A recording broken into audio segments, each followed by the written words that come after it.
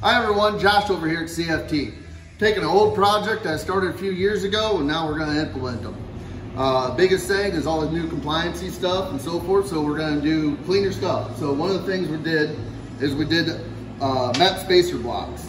So it allows you to take your factory map sensor that's installed on here, and what ends up becoming a problem is they end up getting clogged up downstream, EGR system, so forth, they get clogged up. So we have a spacer block system that's O-ringed, goes in place right where the factory unit went, supply it with all the hardware. So all you'll need is a 7mm wrench or socket. It supplies with new hardware that is 6mm Allen, and all you gotta do is just tighten it right on down, right in place. There it is. And that's all you gotta do. And that right there, for all your emissions compliant vehicles, will raise the sensor out of the stream of all the soot and everything else that ends up coming in them, which a lot of people have seen inside of one of these, or how much stuff goes in it.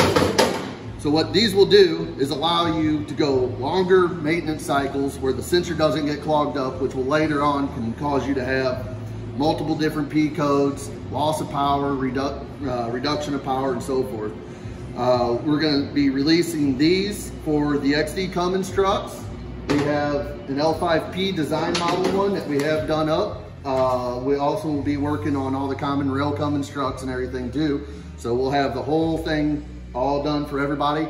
Retailing price would be right around $50, so it's a real cheap, easy thing. Powder coat options too, from Case and Coating. So if you want to give it a little something extra touch so it doesn't look like bare aluminum.